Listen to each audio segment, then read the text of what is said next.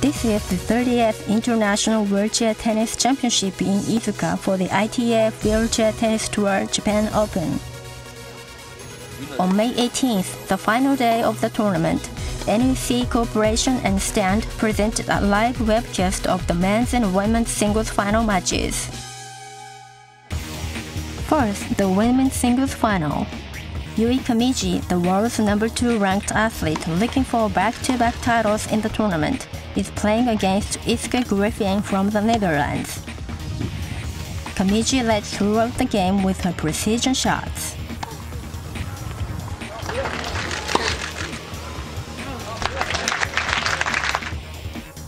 She steadily scored strong points with her outstanding wheelchair works in spite of Griffin's well-disciplined shots.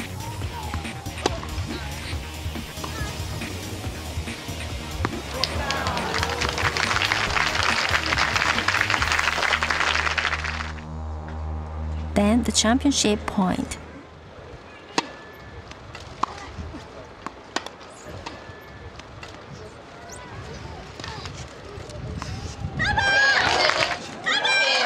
Yui Kamiji achieved her second championship in a row and became the world's #1 ranked athlete resulting from this match. 去年優勝して、ディフェンディングチャンピオンとして迎えた今年だったので、ほっとしてます。よかったなと思います。At the men's singles final, Shingo Kunieda, the gold medalist of the latest Paralympic Games, played against the world's #2 ranked athlete, Frenchman Stéphane Houdet. Kunieda, playing against one of the most formidable players, Houdet, steadily scored admirable points with his great shots from the beginning.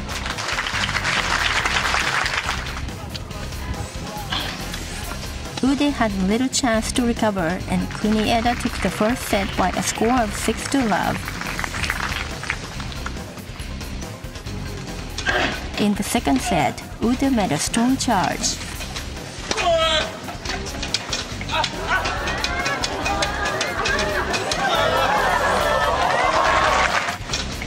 But Kunieda's chair work showed why he is the world's #1 ranked player, and he fed off the audience.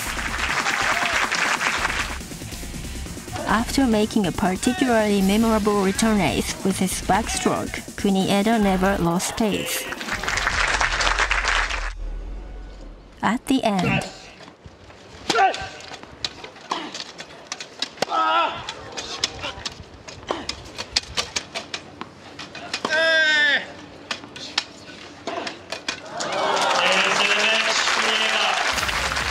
Kunieda took home his 7th championship from this tournament, winning here for the first time in 3 years.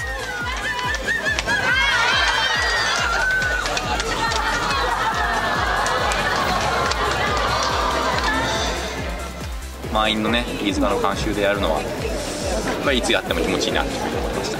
はい、やはりリオを目指してね、まずはやりたいと思いますし、その次は東京が2020年待ってますので、そこに向けて自分のテニスを高めていきたいというふうに思ってます。